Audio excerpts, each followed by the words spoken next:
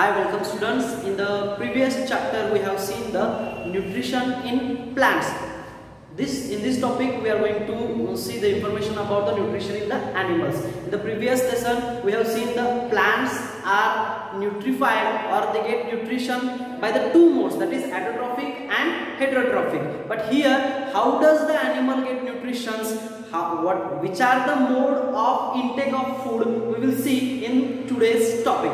Okay, so let us discuss here what is the nutrition. We knew that nutrition means what? Taking in food component inside the body and utilizing that for getting energy. This process is called as a nutrition. What do you mean by nutrition? Nutrition means what? The taking in food component inside the body and utilizing these components for production of energy. This is called as a nutrition. Okay. Now, how does the nutrition takes place in the animals, and what are the important things, key things in the nutrition of animals? Nutrition of animals require nutrient requirement. There are three things which includes nutrient requirement, second one mode of intake, and third one utilization of food. In the nutrition of animals, three things included. First thing, nutrient requirement. Whatever the nutrients are there, those all nutrients that animals should have. Then mode of intake. Mode of intake means what? Having the food. There are a specific mode of intaking food, means taking in food. And third one, utilization of food. Whatever the food which is taken inside the body of the animal, utilization of that food for production of the energy. These three things are important and included in the nutrition of animals. The next point, the component of food. In the previous standard, we have seen that there are several components of a food. There are mainly 5 components of food present in the food substances. Whatever the food substances we have, these all food substances rich in these 5 food components. Then which are the 5 food components are there? First of all, carbohydrate. The carbohydrate present in the all cereals. Okay, carbohydrate, and it is a main source of energy. Then the proteins. Proteins are included. Proteins are present in the milk products, etc.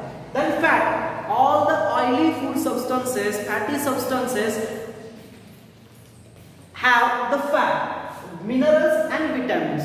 The vegetables and fruits are rich sources of vitamins and minerals. Now all the food constituents or food components are very important for the production of the energy. Now what is the digestion? What is the digestion? What is the definition of digestion? Digestion is not only taking the food inside the body. Then what is the digestion? Digestion means what? Breakdown of the complex food into simpler substances. Now whatever the food, the animals having whatever the food, the breakdown of that food substances into simpler substances and utilizing that simpler substances for the production of energy is called as a digestion. I am repeating again, digestion is the process of breakdown of complex food components into the simpler substances and utilizing that simpler substances for the production of energy. This process is called as a digestion. Means only having the food, it is not digestion. That food should be converted into simpler substances, and then that simpler substances should be used for the production of energy. This whole process is called as a digestion. Then different ways of taking food. Now there are many types of animals are there, different types of animals are there, and the process of intaking food varies from the different one animal to the another animal. Now for example, honeybees or hummingbird, they suck the nectar from the flowers and then they use that nectar as a food. Okay, in the snake, for example, snake swallows the food or snake swallows the prey. Take example of in front of the human being or some other animals, they feed on the mother's milk.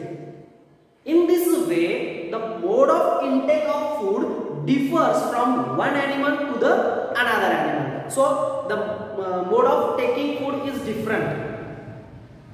Starfish, there is one amazing fact about the mode of taking food in the starfish. Okay, we all knew that the structure of starfish is like this. Now what happens?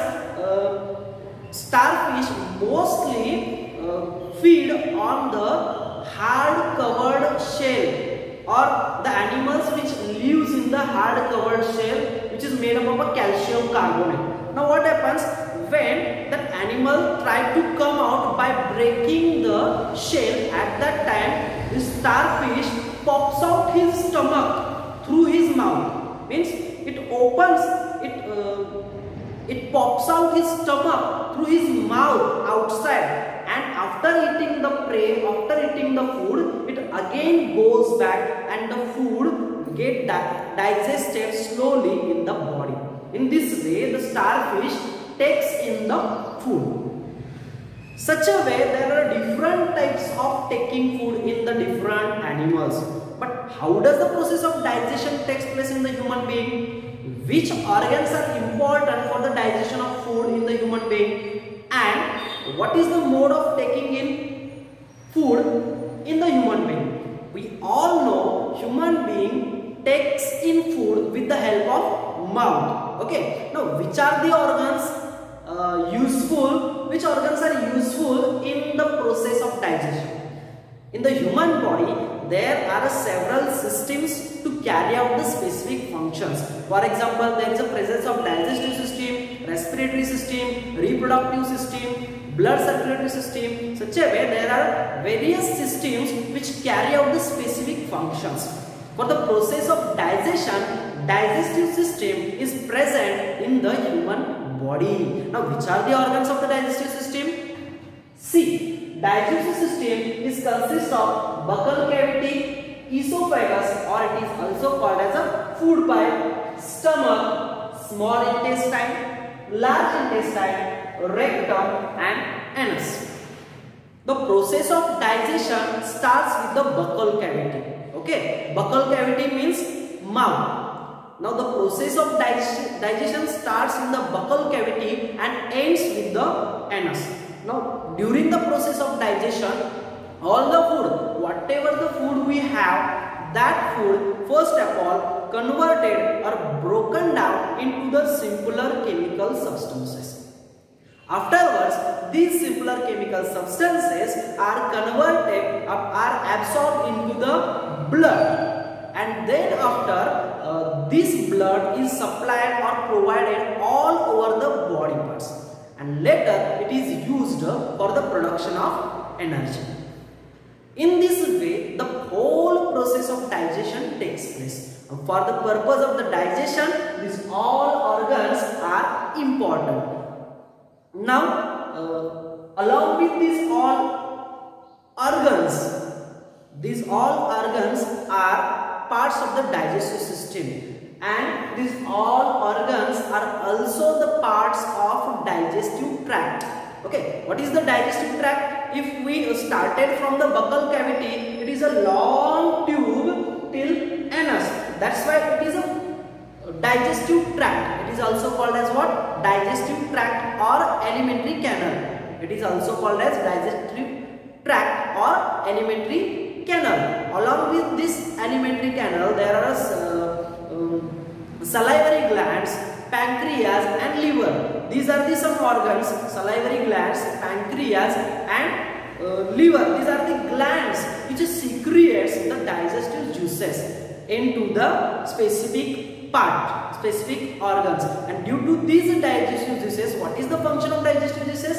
These digestive juices break down the complex substances into the simpler substances. So along with this alimentary canal and all these glands together are said as a digestive system.